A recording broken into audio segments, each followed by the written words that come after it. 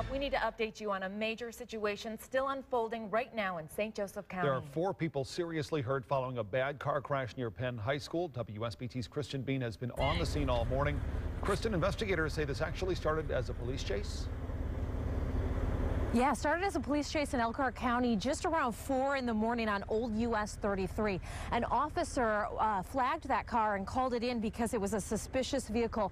That chase went a short distance and then the car crashed here on Jefferson a few minutes later. We are between Birch and Tanglewood along Jefferson, just east of Penn this morning.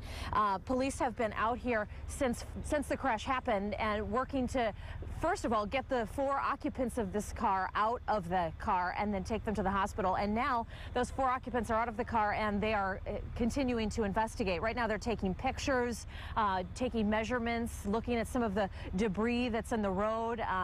They actually just asked us to move back because they noticed that there were tire tracks in the grass leading up to the crash. But we know that 4 people are critically injured in this crash. It took them a while to cut them out of the vehicle. In fact, the last patient was cut out of the vehicle around 5:17 this morning, so a good hour after the crash had happened. So again, we're on Jefferson between Birch and Tanglewood, where 4 people are in critical condition after this terrible crash here east of Penn. Guys? And Christian, obviously, this is just to the east of Penn High School. We're about an hour and a half or so away from kids starting to show up. What kind of impact is this going to have on traffic? Well, you know, that's still unclear, but right now I can tell you that the road is closed between Birch and Tanglewood at least. Now, when I was arriving on scene earlier this morning, they had Jefferson roped off right at Bittersweet.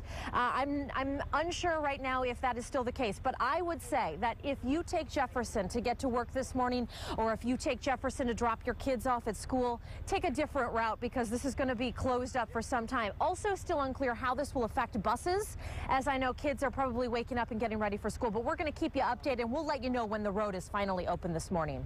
Guys? All right, Kristen Bean, live out there. Thank you very much.